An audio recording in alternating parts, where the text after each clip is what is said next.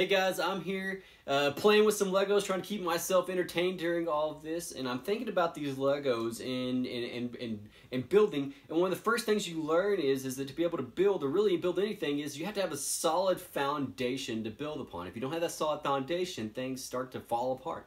And 1 Peter 1:21 tells us what the foundation of our faith has to be. It says that it is through Him being Christ, that through Him you believe in God, who raised Him from the dead, gave Him glory, so that your faith and your hope could be in God, meaning that the faith, the hope that we experience in God, it comes through Christ, that all the faith, all of our hope rests upon Him. And so in that sense, He is our foundation. He's what everything else builds upon.